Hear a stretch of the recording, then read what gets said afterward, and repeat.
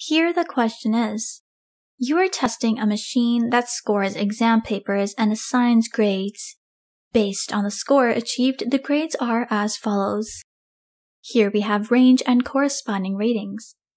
If you apply boundary value analysis, how many test cases will you need to achieve minimum test coverage?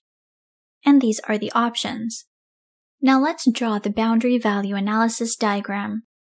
As per the question, the first range is from 1 to 49. Corresponding grade is F. From this we get two boundaries, 1 and 49, and F is the grade. Next range is from 50 to 59, and corresponding grade is D-. From this we get the next boundary, which is 59, and D- is the grade. Next range is from 60 to 69, and corresponding grade is D. From this we get the next boundary, which is 69, and D is the grade. Likewise, we have to cover all the range. If we do so, we will get all these boundaries. There are 7 boundaries.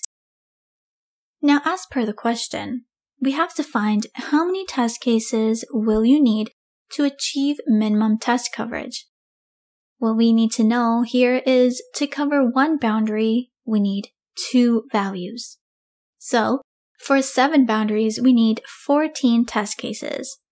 Therefore, option D is the answer.